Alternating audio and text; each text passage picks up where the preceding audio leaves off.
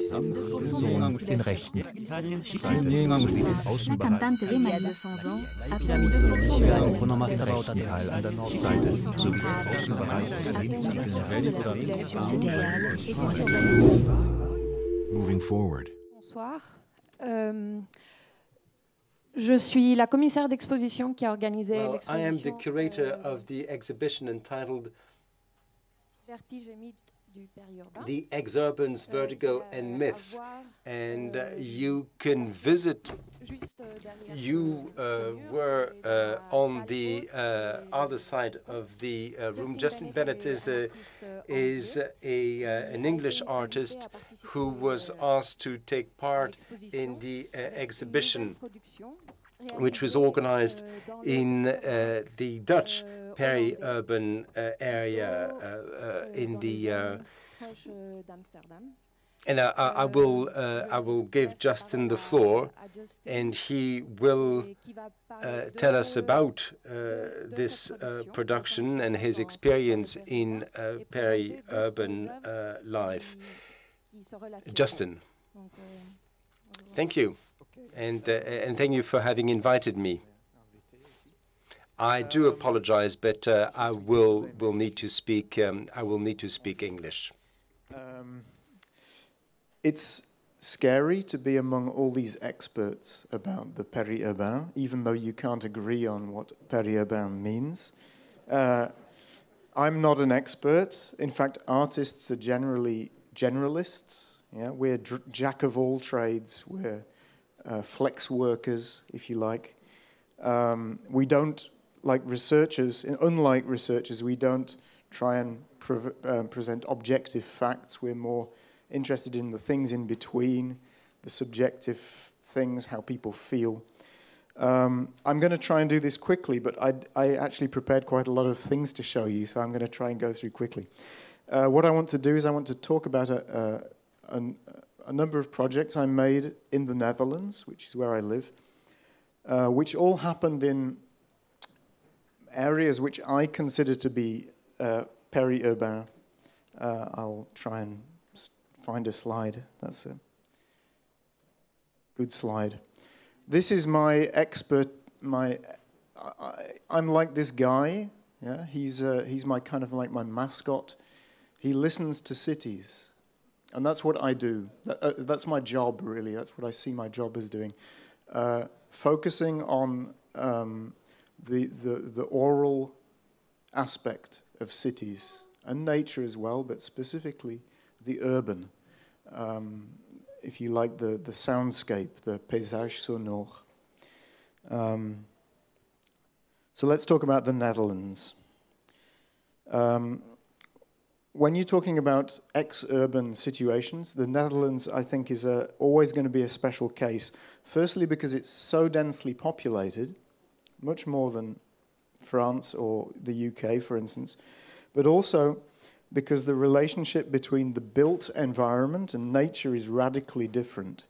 I'd like to give you an example. This weekend there was an announcement in the newspaper that the Dutch government, is investing 30 million euros to build new islands in a lake to create more nature. So in Holland, nature is something you build. Yeah? Architecture is also, agriculture is also something constructed. So the relationship is very different. Now, most of the places I have experiences of, let's just skip through, are called VNEX neighborhoods. VNEX, this is from the VNEX Atlas, which is a very beautiful book that's just been published. VNEX neighborhoods, VNEX was a policy from the 1990s to expand the residential capacity of the larger cities of the Netherlands. So they're like new towns, basically. Some of them were built around existing villages, but a lot of them were just completely new. Some are outside, some are kind of attached to the cities, and some are quite far outside the city boundaries. In an area like the Randstad, which is Amsterdam, Utrecht, Den Haag, Rotterdam, the cities are so close together that adding these VNEX neighborhoods actually sticks the cities together. And it has it really makes, the Randstad means a ring city, and it really makes a ring. At the moment, the metro lines from Rotterdam are being extended. That one reaches The Hague already. So you see that local transport becomes, an intercity transport are actually the same thing at a certain point. Okay, so the first project I did was in fact, that map I showed you, Leidse Rijn, which is by Utrecht. This was a piece called Changing Soundscapes. I interviewed, together with a theatre director, Renate Zenschnig, I interviewed new inhabitants, because almost everybody moved to this place. They didn't live there before. It was created in a few years. We interviewed them about the sounds around them, their soundscape, and comparing that to the sounds that they heard when they were somewhere else. So it was thinking about sounds, this was how it was presented in schools and libraries, so it had to be child-proof. So this was the place where you listen to these stories mixed with sounds. As well as saying something about listening and soundscapes, it allowed us to talk about change and memory and the inhabitants' desires and expectations. I was always shocked to see how different people's responses were. Some people were very happy when they moved out of the city centre. They were very happy to be somewhere quiet, calm, whereas others just found it dead. They missed the local shops, they missed the business on the street. Some people even complained they couldn't hear their neighbours, which was something they'd got used to. Okay. Let's go quickly. This is another Vinex place. This is Vathorst, which is by Amersfoort. A lot of these places are just outside the kind of the ring of infrastructure, the motorways that circle these cities. So as well as they're put there because they're then well connected, because people can get to the motorway quickly. But at the same time, it tends to cut them off from the rest of the city. You know, obviously in Holland, everybody cycles, or everybody likes to cycle. But because of positioning these places by the motorway, you're actually cutting it off. You're actually sort of separating it and making this big boundary between what should be part of the city and the rest of the city. Let's see, what was I going to say about that? This is actually this piece was about the kind of relationship between the city and nature. It turned out that the trees, they were cutting a lot of trees down. It had been an agricultural area. And people were complaining. People who were moving there were then complaining that the trees were being cut down. And so they actually had to change some building plans. It was really like the advertisers had promised that they were moving to a greener neighborhood. And the people started to take it seriously. So they were campaigning to keep some of these trees within the kind of urban structure. So I made a piece. It was a sound walk, like an audio guide for the city, for the new town, which actually takes you around various trees. You listen to the sounds that actually happen inside the trees, but it's also listening to the world, as it were, through the trees. So using the trees to amplify the sounds of the people and the building works around you. Again, it wasn't just about that. It also gave us the opportunity to talk about the relationship between the urban and the rural, about the concept of the nature in the Netherlands. Here's some of the trees. Here's some of this is the map. I think walking is also very important. The sound walk, it implies listening, but it's also about walking. And to force people to walk around, to ask people to walk around a neighborhood that is really designed for cars and bicycles, makes them see where they live in a different way. Okay, I'm going to skip quickly to the piece I made for this exhibition, just to speed things up a little bit. I'd like another slide. Yeah. Okay, so this the piece I made for this exhibition, which is called Edgelands, It came about because I was working on something else in a place called Heerlen, which is in the south of Holland.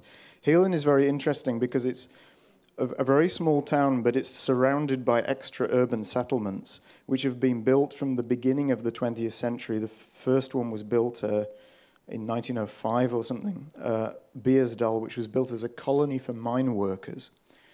The other areas were built then in the 60s and the 70s. But now, so it kind of expanded into these little villages, if you like. But now it's actually the Netherlands' fastest shrinking city. So some of these areas are being demolished or they're being thinned out. They kind of get rid of blocks and create these pocket parks. When I was working there, I was thinking about acoustic ecology. I don't know if you know the term acoustic ecology, but it's to do with the soundscape and, for instance, bioacoustics. And I wanted to take some concepts that are usually applied to natural environments and use them in urban ones instead. So this idea is to concentrate on what's called the acoustic niche, which means that different species, so humans but other animals, use different parts of this frequency spectrum to communicate. This is a plot of a recording. So you're looking at, this is left to right is time, top to bottom is frequency, low to high sounds. These vertical lines, actually birds, there are these patterns of lines above each other. That's a baby crying. You can see how much space a baby crying takes. It has to get its message across. It uses as much as possible. Then on that side, you start to see a kind of a cloud, and that's a car. So the car traffic produces a lot of noise that masks other communication. And the idea of the acoustic niche is that people and animals respond to the soundscape and change their way of communicating. And it also involves, obviously, non-biological things like cars. Anyway, so I tried to explore this in a kind of strange way. What I did was I made a piece of software that would try to listen to these different frequency bands at different times. So it would choose, this is a plot of what comes out. You're going to hear it later, I hope. So sometimes I isolate just the very low sounds, which could come from distant traffic, but sometimes you only hear very high sounds, which might come from rustling leaves or somebody walking along, footsteps, those kinds of things. So it's a bit like how your hearing works, because when you're listening, you're always directing your attention to different things. So I chop up the frequencies of sound. I also chop up the spatiality of it. I'm not going to explain this, but you'll hear that I'm focusing on different parts of the soundscape. So I just want to say something about the locations because they're interesting. This is in Heerlen. Again, this is a neighborhood from the 70s. This is a neighborhood in Den Haag. It's in The Hague. It's called Ypenburg, and it's separated. It's a new town that's separated from The Hague, the city, with this huge kind of motorway junction, which produces a lot of noise. So as well as being a physical boundary, it's also a kind of an acoustic boundary to the city. Okay, I can do it less than that, I think. Okay, this is some of the other locations. This is a very interesting area that I've recently discovered. This is called the Amsterdam, when I've forgotten my thing. The Amsterdamse Stelling, it's called. This was a series of forts and waterworks which were defensive. They were built at the end of the 19th century.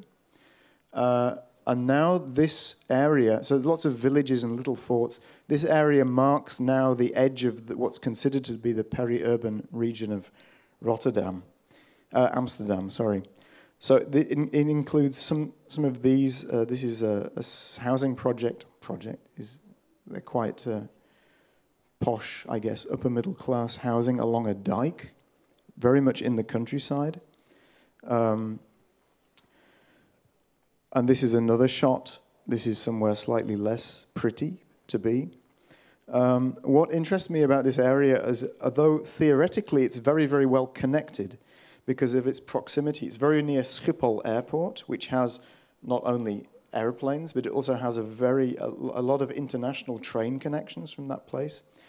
It's a logistical hub. There are all these, sort of distribution centers and things like that. It feels very, very cut off. There's not so much local transport, public transport. You have to have a car to live there. And although much of the land is agricultural, you have a lot of noise from Schiphol. So it's a very sort of strange mix of agriculture, the sound of transport, the feeling you're connected, but at the same time you're somehow separated from the rest of the city. And I'm planning to expand this research and make a kind of audio guide type piece later in the year. Anyway, I hope you spend some time listening to my Dutch peri-urban soundscapes, which are in this box there, and seeing the rest of the exhibition. I'll hand over to Irène now. Thank you. Thank you, Justin.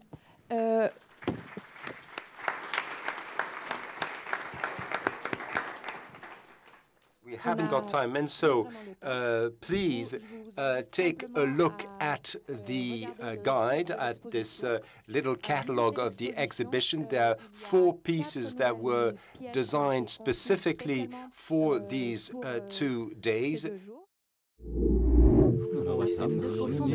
Rechten.